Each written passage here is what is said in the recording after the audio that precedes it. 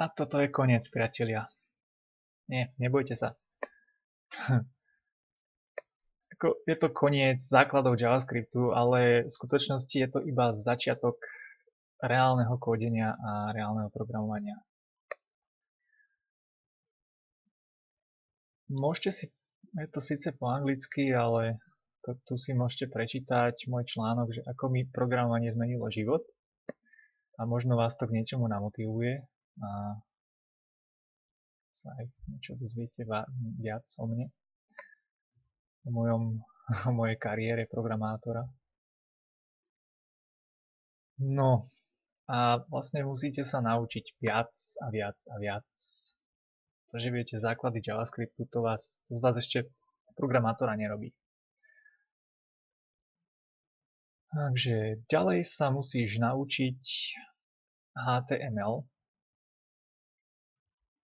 a CSS. Dobrá vec je na to WebRebel po slovensky.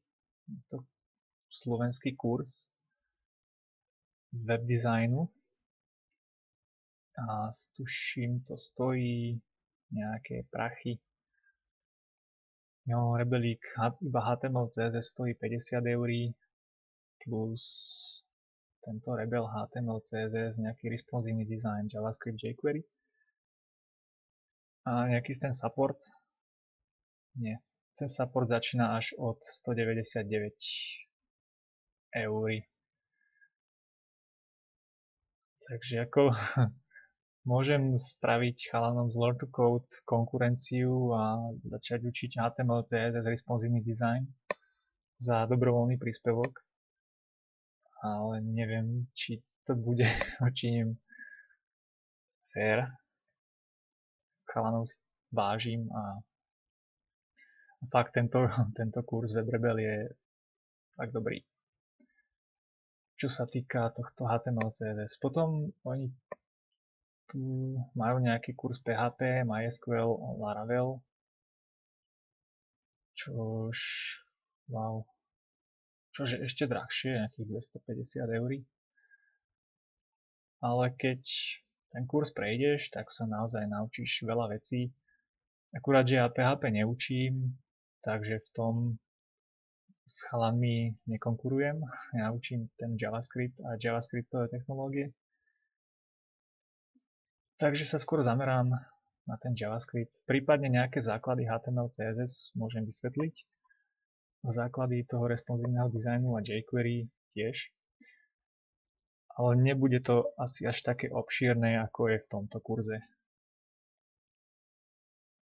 Tak chalani sa s tým natrápili a dali si záležať na tom kurze, takže keď si ochotný zaplatiť nejakých 99 € alebo až 200 takmer,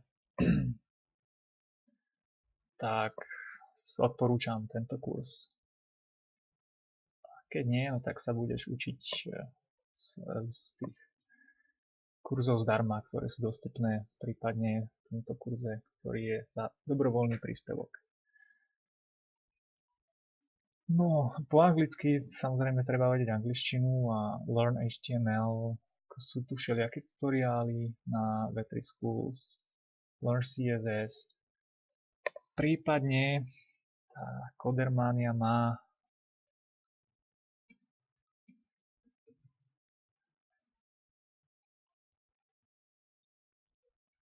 ešte si nájsť na YouTube, že Codermania,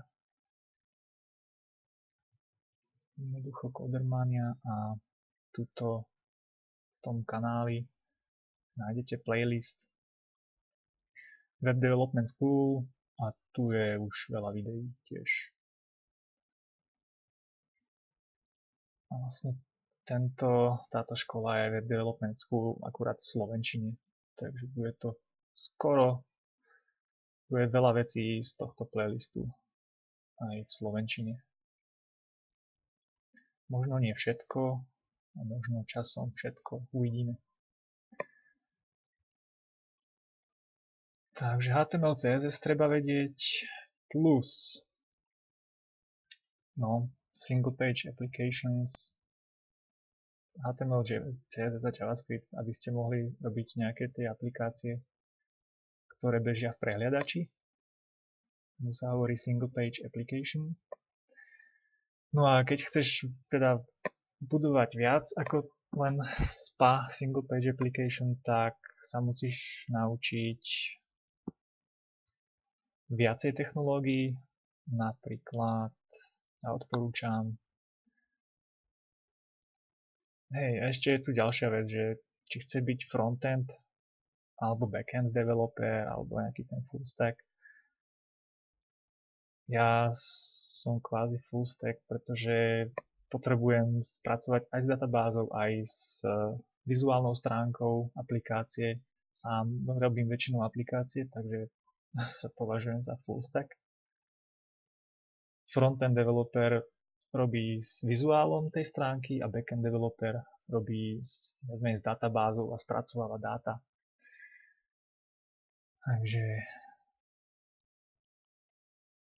tu je nejaká ďalšia ultimátna príručka web developera, kde si môžeš zvoliť, že chcem byť frontend developer a tu ti dá, že sa máš naučiť HTML, CSS, JavaScript plus nejaké tie knižnice, vyber si jednu z nich, jQuery, Angular, Ember a tak ďalej. Tiež nejaký user interface, framework, prípadne nejaké veci na zľahčenie tej práce. Ako je tu toho dosť. Full stack JavaScript developer, to je tiež paráda. Ja používam Meteor a tak môže sa s tým pohrať. Nejaké databázy sa naučiť vybrať jednu. Node.js, PHP, Ruby developer a tak ďalej. No, tu dávam malé odporúčanie, že keď sa chceš naučiť robiť webové aplikácie rýchlo, alebo že rýchlejšie, tak vyskúšaj Meteor, čo je JavaScriptová platforma. Už JavaScript by si mal ovládať z Codermanie. Je to JavaScriptová platforma, ktorá je vlastne beží úplne iba v JavaScripte. Nie je nutné učiť sa nejaké PHP alebo iný jazyk. Stačí len JavaScript, HTML, CSS. To je všetko. A je to fakt ako super vec. To je najlepšia vec, akú som mohol kedy pracovať. A je to fakt pecka.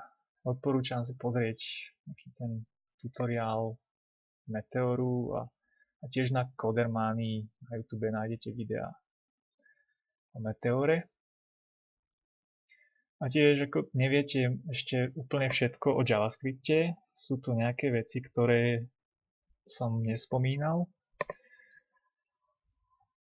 A sú to dosť dôležité veci, ale dokážete vybudovať aplikáciu aj bez nich. Narazíte pravdepodobne na nejaké tie veci, ktoré by ste mali vedieť a naučíte sa ich popri tom, ako budete robiť aplikáciu.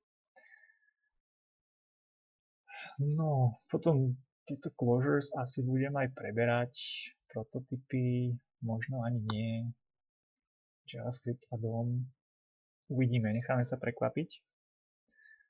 Sám neviem, na čo budem mať chuť. Môžete si potom aj prečítať na týchto stránkach. JavaScript DOM.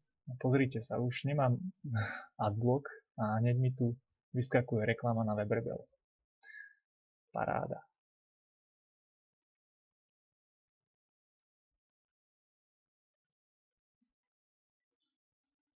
Takže hej, sú tu ešte určité veci, ktoré treba sa naučiť. A to sa naučiť postupne. Potom code editory. Visual Studio je fajn, Atom alebo Brackets. Prípadne Sublime Text Editor. Sú tu odkazy na každý editor. Visual Studio je tiež fajn. môžete vyskúšať, čo vám najviac vyhovuje. Ja používam tento brackets, ten je tiež v pohode editor. Prípadne, keď nájdete nejakú verziu zdarma tohto Sublime, a dokonca sa to dá stiahnuť. Takže treba vyskúšať, čo vám bude vyhovovať najviac.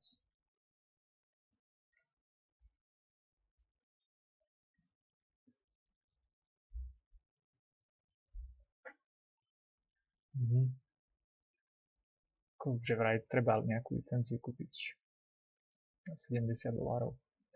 Veď uvidíte. No, a pokiaľ si sa niečo už naučil, takže si vážiš to, čo si sa naučil, no tak bol by som veľmi rád, keby mi dáš pár nejakých dolárov, eur alebo korún. Koľko chceš, hovorím, ten WebRebel by ťa stál so supportom 200 eur. Máš to na neobmedzený čas. A proste môžeš mi cez PayPal alebo cez Patreon, cez kreditku klasicky nejak prispieť, aby som mal z čoho žiť. A prípadne ťa môžem učiť aj nejak osobne. Takže, no. A tiež, keď chceš pomôcť tvojim priateľom naučiť sa kódiť, nikdy nevieš, kto z tvojich priateľov by sa chcel naučiť kódiť, takže môžeš zdieľať Codermaniu alebo tento kurz na Facebooku, na Twitteri, na Google+, kde to preferuješ. Tento koniec, táto lekcia ešte nemá ultra super hard assignment. Asi ani tak skoro nebude mať, nemám na to toľko času, koľko by som chcel. Skôr ma baví vytvárať videá. No a ešte jednu vec som ti chcel ukázať v tom JavaScripte. Existuje niečo ako JavaScriptová konzola. More tools, developer tools, hej. A takáto vecička na teba vyskočí a táto JavaScriptová konzola je tu. Tu môžeš vidieť všetky tie erory, ktoré vlastne som... Hej, že error, something wrong happened. Ešte raz to... No.